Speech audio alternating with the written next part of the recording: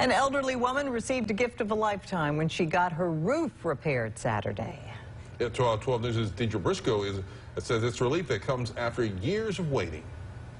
30 years of living in Rawls Springs, Ms. Haynes has been living with her roof needing to be repaired for the last 5 years, experiencing her home leaking from end to end.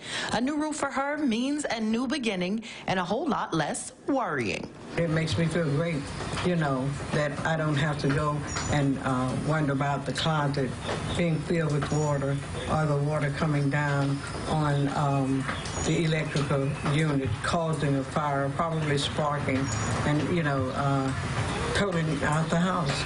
Grants Unlimited helps Haynes find the money from a special needs assistance program that awarded $8,000 to elderly or disabled low-income homeowners.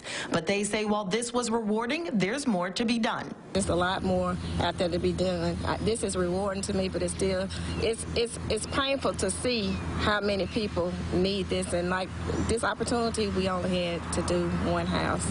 The grant money was awarded to the First Bank through the Federal Home Loan Bank. They say it's their goal to give back to the community. So being in Hattiesburg, growing up here, absolutely. You want to see your community as whole as you can possibly make it. And so this is just one of those ways that my involvement is critical to what I believe in my community being whole. Due to an uninhabitable roof, Ms. Haynes hasn't been able to get home insurance. She says she hopes with the new repairs, she will be able to now apply for home insurance. Reporting in Hattiesburg, Deidre Briscoe, 12 News.